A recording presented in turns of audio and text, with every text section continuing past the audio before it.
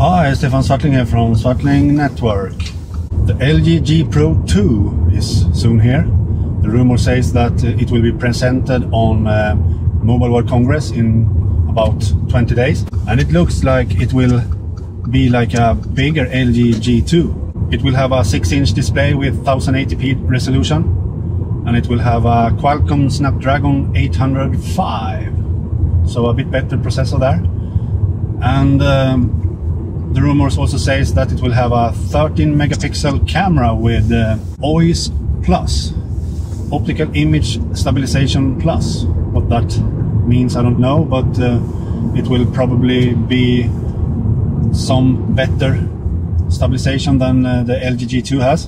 And this phone, LG G Pro 2, also has the buttons on the back side exactly as the LG G2. So it almost looks like just a bigger LG G2, and I love my LG G2. It's the best phone that was released in 2013.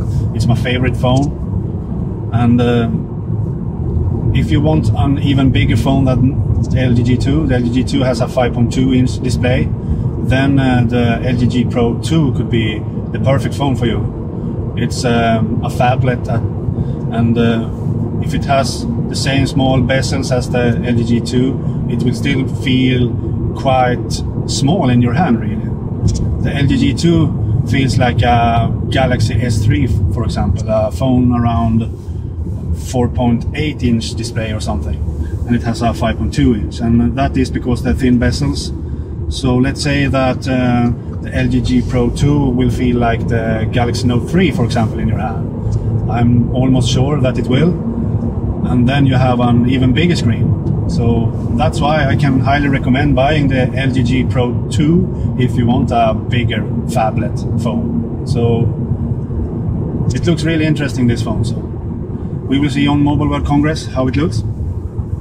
Okay, bye.